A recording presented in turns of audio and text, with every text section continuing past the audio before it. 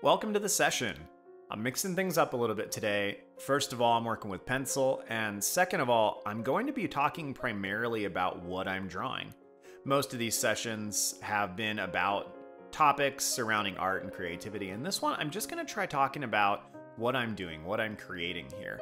So a lot of this is going to be about coming up with ideas and where my ideas come from and how I work through things. And so I'm hoping some of that will benefit you. If you've been liking these sketchbook sessions, please consider liking and subscribing to the video. It is tremendously helpful and I appreciated it as well. So what I'm working on here is a drawing of a deity. One of my storylines that I've been working on for quite a long time has a pantheon that I've been kind of working with in the last couple weeks. And I started looking at Genesis and Tolkien's Silmarillion as far as how mythologies are constructed. And so I started with a creation myth and started wrapping my head around how those things were going to function. And very naturally, like I think happens to very many of us, us weird artistic folks, is then we find ourselves having to visualize it and having to illustrate these things. And so what you see here is actually like the physical form of one of these deities. And I conceive of these as being like the architects of the fabric of reality. So the way that I'm structuring the mythos is not really gods and deities like you'd think of in Greek or Roman mythology or even Norse.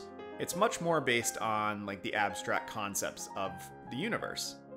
So all of these deities, and I don't really know the term I'm going to use for them at this point. So at some point I'll come up with terms like the Valar or the Maya that Tolkien uses in his work. I don't have those terms yet. But they represent things like the primordial elements. So you've got earth, wind, fire, and water, like you would in Avatar: The Last Airbender and things like that. But also that you would have in a lot of other just kind of mythos and shamanistic cultures. But those basic elements then are also followed up with things like time, space, entropy, lightness, darkness, and then the biological components of life are broken into their own components as well. And so as I'm building all of this, I'm thinking about what makes these beings separate then from like the mortal races, the biological races that are going to get built later. And I felt like working from geometric ideas would be an interesting place to start. And so the heads of all of these have been squares and rectangles and triangles and spheres and ellipses because I'm trying to kind of hint towards humanistic biological components. But a lot of what I'm doing as well is just trying to point out something that hints at us, but is also tremendously foreign. And obviously we are biological beings and we've got certain quirks to our anatomy and structure, but most of how we're built is non-geometric. And so including perfect circles and ellipses and curved edged rectangles and things like that is very counterintuitive to how we're built. But yet they're bipedal and they've got these components to them that are similar to us in some fashions. So you're getting almost this weird hybridization of the Celestials from the Marvel universe and Galactus and kind of that idea. And I suppose that kind of makes sense because Galactus in his origin is this being that existed prior to the Big Bang, right? So he's something that comes before. He's a progenitor to the reality that we know. Now, I don't think that he's really a deity per se, but he kind of is in his own way just because he's lasted that long. These are divine beings that I'm working with. They are actually, you know, unkillable. They represent concepts of the universe, but they are also like pieces of creation. They help to bring things into existence. And so I'm just playing around with those things. And then already you can see, like, I got that, and it's like, okay, I don't really want to do the other arms. I don't really want to do the fingers or anything. So I'm going to jump over to another thing that's related to the same story, which is this rock on the right. And I've tried a lot of times to mess with this city and get it to turn out correctly. And I probably just need to dedicate a little bit more time to it because it is a pet project of mine. It's something that I've worked on a lot of times and I've never quite managed to nail it. I can get it in sketch form sometimes to be what I'm looking for, but a lot of times I really have to put in a lot more energy. And stone and rock are hard for me, and so I can get them a little bit more accurately when I'm sketching with pencil or pen, but when I try to do full paintings of this, it's always difficult. The idea here is a city in the middle of a desert that is actually built to be underneath the shadow of this giant stone. So if you had a society that lived in a town like this that was at the base of a giant rock, and presumably equatorial or similar to that, where the sun doesn't change its trajectory in the sky very much over the course of the year, you could have a city underneath this rock that was in shade for an inordinately long amount of time during the day, especially if it was built up kind of just against the underside of the rock and didn't expand very far out. And that's the idea, is this is a civilization that lives in the shade. They exist here because the rest of the desert is too hot, and so they exist in this one spot.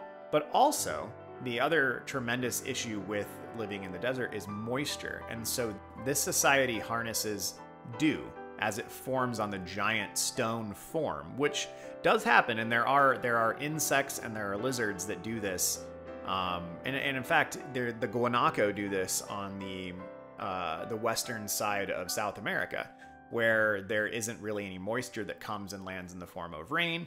But what happens is dew forms daily on the mosses that are attached to the cacti. And so the same idea is present here, where the stone gets cool in the middle of the night. As the temperature raises, then you get the limited moisture in the air condenses and forms upon the stone. And so the stone actually has these massive channels and grooves in it that take moisture and run it down the sides of the rock into vessels underneath the city. And that is then what provides this civilization with their moisture, is they're able to store the dew every single morning from the stone. I like to sit down and try to figure out like what can be stretched, what part of reality can be stretched. When you're building fantasy stuff or science fiction stuff, it's a lot of fun that you get to stretch yourself out of reality, but I kind of like to think, well, theoretically, could humans have done this? If these megaliths or giant structures existed in our realm, could we do these kinds of things? Could we build these kinds of things? And I think that that's a really interesting thing to process. It's a really interesting thing to think about. So after my one take on the city, I decided to go back to working on these celestial beings, these divine beings. This one I started from a dynamically different angle than the other because I have a tendency to work on things from the front. I think a lot of us do this because it's either what we memorize, it's what we look at, it's the easiest to diagram. But I'm often reminded when I do a piece from the front that like that doesn't stretch me, that doesn't grow me. And so immediately I decided to take that one step too far and, you know, instead of just doing it from a slightly different angle, I'm like, hey, let's go ahead and massively foreshorten this thing. So I started drawing this guy then from the top, and it comes together pretty quickly, and it's all right. But again, like a lot of your little sketches like this are not going to be great. They're not going to be real good. You just have to learn by them. And so I'm already done with that one. I'm shifting to another one. This is sped up a little bit. It's at 200% speed, so it just makes it a little bit more interesting, I think, for you all to watch. But it's also not ridiculously fast. Another thing I forgot to mention earlier is the fact that they do have 6 limbs. They have 4 arms, and that's something that I'm kind of devising as being this symbol of divinity. So all divine beings have this, and then there's going to be a race of these primordial creatures which have existed far longer than any of the mortal races, and they try to artificially construct a secondary set of limbs for themselves because they're almost like the Tower of Babel. They're trying to become divine. And I think that that is going to be kind of an interesting nod to that, an interesting just component to their morphology and a component to their story, their life. So this one I'm building a little bit differently. Obviously, it still has the circular face. It's facing toward us, but the body is shifted away a teeny bit. This is a more rational way of playing with the difference in perspective and not just working from the front like I'm so prone to do. I've started doing this recently where I'm working behind my other drawings and just kind of letting things go, and it gives me an excuse not to have to do the secondary arm. And I think I'm going to go ahead and start another one here soon. So again, we're back to the rectangular faces. And I like this idea. I like the idea of playing with what can you do and still have it have emotion, still feel like it's able to interact with humans and be, be able to communicate with us. But it's also so different. And in my mind, this is a more limited, less creepy take on the Lovecraftian idea of the kind of great old ones, these beings that are so far beyond us that we can barely interact with them without them just breaking our minds. And I like that idea. This is more of that with a slightly benevolent flavor. So these aren't evil gods. These are really just, they don't care. They're not going to be able to interact with humans, because if you're a being that's sole purpose is to guide souls into the afterlife, or if your sole purpose is to govern how heat functions in the universe, are you really going to want to hear what some farmer thinks about you? Do you even have a way to interact with that? If your being is to sculpt stars into existence, what are you going to glean and what are you going to gain from interacting with mortals? And so I do like the idea of, like you see in some literature and some videos with interaction with Cthulhu, where it just kind of breaks people. And I like that idea, but like, what if it wasn't an evil form? It was just, this is just a being that is so far beyond humanity that if it tries to communicate with you, it's just, you're going to have a migraine and your ears might bleed and you might need to, kind of sit down for a couple weeks. And I like that concept. I like playing with that and riffing on it without it actually being like violent and aggressive and evil. So the one that I just did down there is based on kind of my initial sketches for the one that's going to represent life. I've broken life into 3 components right now, and that's birth, healing, kind of sustaining things, and then also death. But they're all just forms of biological components, like as they would be separate from things like earth, wind, and fire. This one over here, I'm playing with, well, what if, one of the divine beings decided it was going to try to get itself to be more biological? Like, what if you started to have forms on there that weren't just geometric? And so it's kind of gross. It's almost like the mouth is like pulling apart or opening, like on the first Matrix movie when Neo has his mouth kind of shut. Not to disorient you, I have a tendency now to shift my sketchbooks like this because I want to use all the space. I'm paying for the space. It doesn't show up as well perhaps on video form, but the reality of a sketchbook session, at least for me, and what I'm trying to provide for all of you who are watching, is not a clever, beautifully put together thing, but like just the reality of what it looks like to sit down and sketch something. And so that means that some of the things that aren't as pretty, like turning my sketchbook sideways, are going to happen. So what this is actually the city from earlier. Kind of just playing with the idea of looking at it from the top. Like, how would you actually store the dew as it's running down this form? And so I'm playing with the idea of maybe spiral forms would be really pretty to see from the top. Maybe they could be engraved or not engraved, but inlaid with some kind of stone that was luminous, almost like the luminous stones are in Breath of the Wild and in Tears of the Kingdom, where they light up at night. And you'll immediately start noticing, like, I drew a little bit, and now we got notes. And I do this a lot in a lot of my sketchbooks, especially where I'm brainstorming ideas that are going to be parts of things later. I take notes. And so if you don't take notes, I would highly, highly, highly encourage you to sit down and take notes. If a drawing goes well, notate why you think it did. If a drawing goes poorly, notate why you think it did. I moved too fast here in the video to actually read through that, so I'm going to go ahead and grab the sketchbook and I'll just read it to you. So this is what it says. If they are catching water like this, they need a way to get it down and off the rock itself. This configuration only allows for holes drilled straight through. So I was basically processing the idea that what I've currently laid out, something where it had the spirals and it was pulling the water on top, would mean that you would basically have to bore holes through the rock in order to get it down. Now, is that the only way that that could function? Of course not. But in that moment, that's kind of what I was thinking. Is like, this is what this implies, and so let's shift. And so that's why I'm already doing another take on this. So this being from another angle, I think is going to make it a little easier for me to kind of understand how it's operating. And you'll see another thing that I often do already right off to the right side there, where I drew a little thing, and then because I knew I was recording this, I labeled this symbol. Normally I wouldn't do that. So that's one thing that's perhaps not quite as authentic as it would be under normal circumstances. But I usually try to pull symbols from the things that I design, you know, and try to think about the graphic design elements of societies and of cultures. Partially because that's my background, and then also partially because the iconography is important. It has been in our history, it's important in Tolkien's world, it's important in Star Wars. It's something that it's really easy for us as humans to identify with. So here what I'm working on is the idea of, as the water comes down, it drains on a slightly off vertical angle then from the side of the rock, and it's able to come down into some reservoirs or something.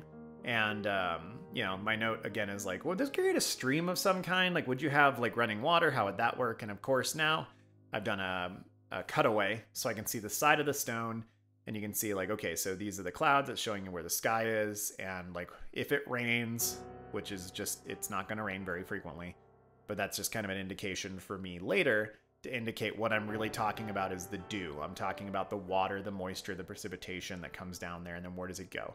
And it comes off the stone into this reservoir underneath, which I guess would have to mean there's caves underneath the city, and then smaller reservoirs up above. I do kind of like the idea of there being a cave underneath the city. It's just more interesting to kind of think about and explore. Yeah, there's a lot of interesting components there for sure.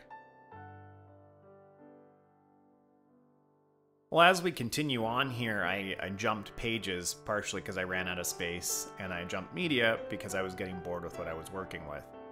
At this point, I'm about 40 minutes in, 35 minutes into the session, and for me, anytime I can get myself to sit down and work for about an hour at a time is wonderful, because I really struggle to do the same thing for any quantity of time. Which means my daily schedule is just bouncing back and forth between things constantly. So a lot of these sketchbook sessions are conglomerates of 2 or 3 mini sessions, often done in the same day. And that just allows me to work. So it's good to understand yourself, to know yourself, and what works best for you. So on this new page, I've started working on some thumbnails. These are for some larger scale pieces that I might want to do. It's also just because I need to work on composition, and so sometimes when I know I need to do some drawing and I'm not like, I don't really want to sit down and start a whole new project, I'll start with some things like this where I'm just kind of sketching out ideas and getting myself some exciting little templates, exciting little thumbnails to potentially build things from. And I actually really like how this one turned out, because it's the idea of taking one of those celestial beings and kind of putting it back behind a landscape so you can get an idea of scale, and it would give me some time to practice with atmospheric perspective and kind of taking some of the color tones out of things as they're moving back in space, which is a lot of what I'm working on right now in my landscape studies, is just trying to figure out like, how do you make a landscape actually look correct? So I like the basic idea of this one. I know that the figure is centered depending on where I kind of create the edges, but the graphic designer in me has a hard time not centering things. I like things being centered, and I know it's not great for composition, and I'm working on it, but we've all got our tendencies. We've all got our natural propensities, and I have one to make things symmetrical and to make things balanced and to make things centered. And I know it's not great, and I'm working on it, and I'll keep studying more on improving my oh, this is cool too. Yeah, I'm like thinking like, how do I have it reflect in the water a little bit? And so if I do end up doing this as a larger piece, which I think I will, I'm gonna play with that idea, like make sure some of the water is in front of this celestial being so I get to have the reflection of whatever color they are in that water. And the color will probably be chosen actually just based on whatever the opposite is of most of the other features taking place. So we're going into another thumbnail here, and again, thumbnails they're multi-purposed. One of them is, it's a really good tool to work out ideas and compositions before you jump into something bigger, but as well, it's a really low stress way to draw when you're just not quite sure what to do with the time you have, because Obviously, to illustrate that whole picture on the left would take a long time, and if I wasn't sure it was going to work, and I put in 20, 30, 40, 50 minutes into it, and it's not going to work, that's a lot of wasted time. In this, instance, that took 2-3 minutes, maybe 6 or 7 minutes to get that thumbnail down to see if the idea is going to work. I don't like the position of the hands, but everything else is going to work. So this image now, I am trying to play with not centering the thing. So the character's almost centered, but I think if I did this, I would pull them over so they're in like the bottom third. And I'm purposefully trying to play around with that. And also having a lower horizon line and having the focus of some of the darker things be down there. This is cool though. This is one of the castles from the same story. It's one of 2 castles. I'm not sure. It's either Zarkoza or Akazu. But it's one of these castles from the story as well, and it's this really odd, like 7-spindle design with these sharp edges. Very like Minas Morguli from the Lord of the Rings films. And I came up with the idea of having the terrain in between them be all fog, because I don't know how to do that, and so if I do this in a larger piece, that'll be a good thing for me to learn how to do, because that's the goal with a lot of these things. The thumbnails and the bigger projects are designed specifically to help me improve skills that I don't have. And so these things give me the ability to do that. And that really is the benefit, the beautiful thing that thumbnails bring to the table, is it gives you the ability to try out these ideas before you really commit and dive in. Now, I can tell I'm getting towards the end of my attention span on this session because I've shifted format again. So I'm still thumbnailing, I'm working out a kind of sketching idea, but I have pulled it out of the bounds of the box. And so what I'm playing with here is the idea of kind of the supreme creator deity, crafting from the primordial components of the universe, these deities that we saw earlier. And I get a few minutes into this one, or maybe just a few seconds into this one, and I kind of remember from my brainstorming that I don't want this god to have any defined form. The only thing that I've kind of described him as in the writing so far is that he has many hands. And so you can see immediately I go down that route where it's like, okay, there's 4 hands already on this thing. And if I was going to do this in a capacity where I would put more time into it, I would actually probably have 6 or 7 or 8, or maybe an odd number because it's weirder, but I would have more hands. And then I've got the eyes kind of up off the side and riffing on the same thing that I have done with all the other ones. These pieces of symmetry and these geometric components that separate the gods and deities from humans, from mortals. So I'm kind of just playing around with those ideas, and my solution in this moment with this really quick sketch and thumbnail was, let's just have the eyes visible, and then let's shade out so it's just like the eyes are coming out of a cloud. And that way I don't have to represent any body, any physicality, because I don't want to. I don't really want there to be any representation of this being in the mythos. I think that makes it a little bit more almost believable. I'm not sure if that's the right word, but, you know, if there are divine beings that sculpted, divine beings that sculpted existence, you know, if you look at the God of the Bible, for example, in Genesis, where he speaks creation into being, the ability for human beings to understand that deity just seems like it can't exist. We can understand those things on a hypothetical basis, but if you have deities that are capable of sculpting planets, of speaking light into existence, it seems like hubris, like human hubris, to think that we would have the capacity to understand them. And on that very strange note, this sketchbook session is coming to a close, so if you enjoyed it, please consider liking and subscribing. It's tremendously helpful for the channel and for myself. And yeah, I just hope you guys have a great rest of your day. Please keep drawing, keep creating, and yeah, have a good one, y'all. I'll see you soon.